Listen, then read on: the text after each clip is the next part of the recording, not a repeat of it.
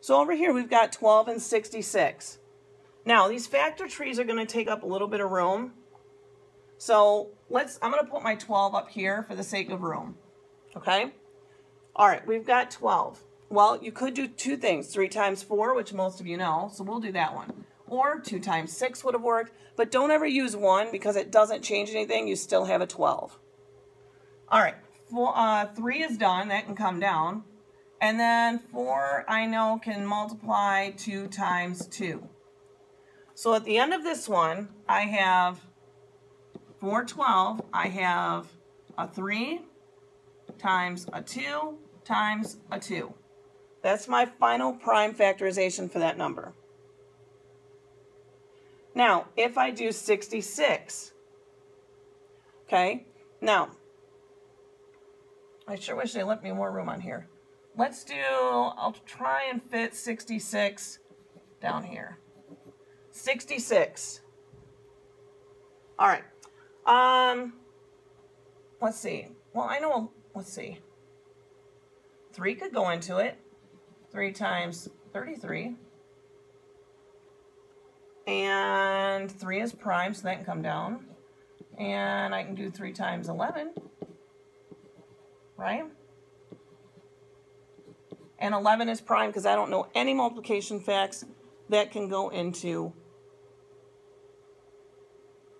that one. What if I did, you know what? I did that wrong, didn't I? Did you find my mistake? Take a look at this factor tree and see what's wrong with it. If you figured out that 3 was wrong, you are right. Because 3 times 33 is 99, isn't it? So we got to have a 2 there. Good catch. All right.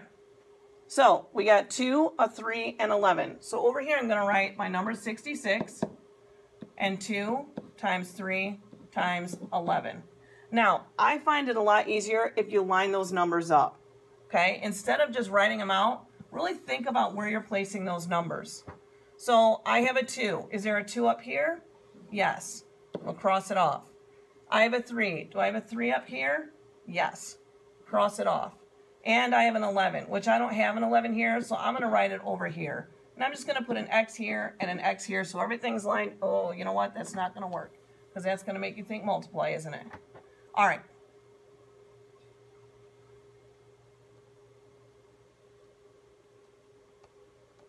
All right. So, I have 3's in common, and I have 2's in common. This has a 2, but this one doesn't. This has 11, but this one doesn't. So my final answer is going to be 3 times 2. And that equals 6. So the greatest common factor of 12 and 66 is 6. All right, let's give you one more clean example. Make sure you pause before I erase. I want to give you one more clean example and then let you try some on your own. All right, 18 and 30. 18. What can we multiply to make 18?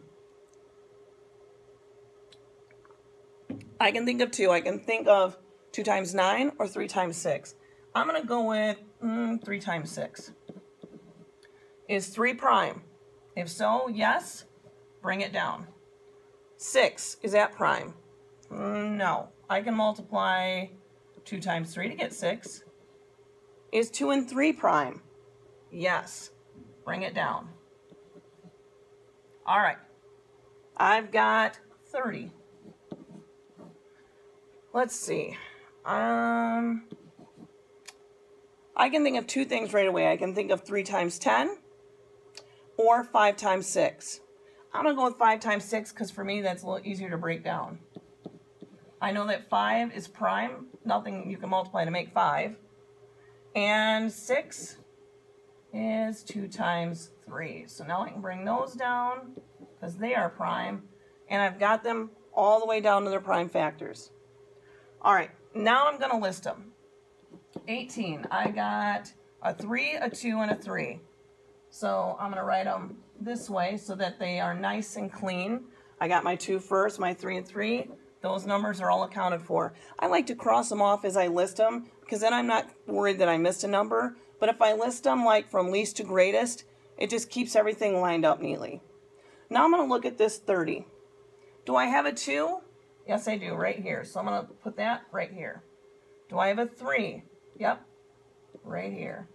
And then I have this 5 left. Can't forget about him, but he doesn't fit with that 3. So I'm going to put a 5 right here. We'll leave these blanks. All right, what do we have in common? Let's circle the ones that we have in common.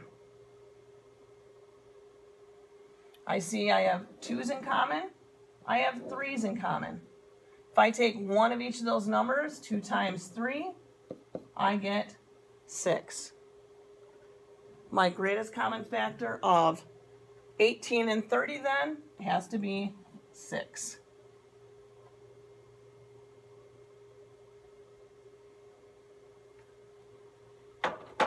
All right, make sure you pause, take down this in case you get stuck. You can always back it up and look at it again, or at least if I see your notes, I can help you finish out what you're missing.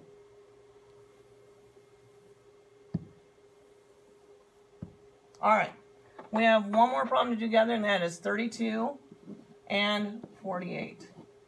32. When I think of 32, I automatically think of 8, because 8 times 4, 8 and 16, 24, 32.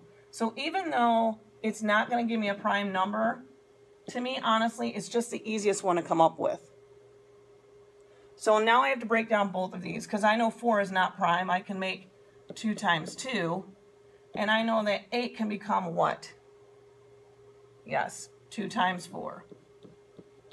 And am I done? Sorry. No, because I have to break this 4 down to 2 times 2. Now I can bring these down. I got a 2, I got a 2, I got a 2, another 2, and another 2. So the prime factors for 32 are 2 times 2 times 2 times 2 times 2. It's a lot of 2's. All right, 48. When I think of 48, first thing that comes to my mind, 6 times 8. You know why? Because when I was in elementary school, my teacher would go, 6 times 8 is 48. And it just stuck in my brain, and that's how I remember my 6 times 8. All right, I have to break both these numbers down. I have a 6. I can make it into 2 times 3. And I have an 8. And I can break that into 2 times 4. Am I done? Are all those numbers prime? No, they're not. This 4 still has to break down to 2 times 2. Now I'm done. Bring down this 2, 3, 2, 2, 2. Okay, now let's line them up. I got 32. I've got 1, 2, 3, 4, 5 2's. 1, 2, 3, 4, 5 2's. All right, let's see how many 2's we got here. 1, 2, 3, 4. 1, 2, 3, 4.